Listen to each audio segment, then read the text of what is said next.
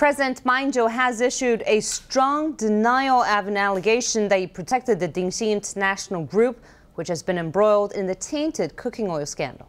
Political commentator Clara Zhou has claimed that Ma assisted Ding Xin after Ma's campaign team received a 200 million NT under-the-table political donation.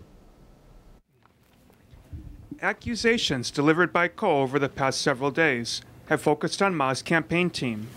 Today, she directly implicated Ma. The Ma team refers to the head of the team, Ma Ying-jeou. You went through your only trusted aide to accept a private campaign contribution from Ding Xin.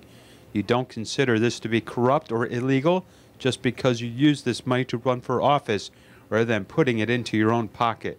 Ko has used the moniker protector of Ding Xin. Today she said that this refers to Ma, and that the broker Ma used was his former classmate Benny Hu. President Ma Ying-jeou is Benny Hu's guardian angel. Benny Hu acts as the bookkeeper for Ding Xin. Ding Xin and President Ma share an incredibly close relationship. Since 2012, the Ma government has clearly acted as a protector of Ding Xin. In a statement, Ma said the government has handled scandals involving Ding Xin in accordance with the law. He expressed regret toward unsubstantiated, malicious accusations.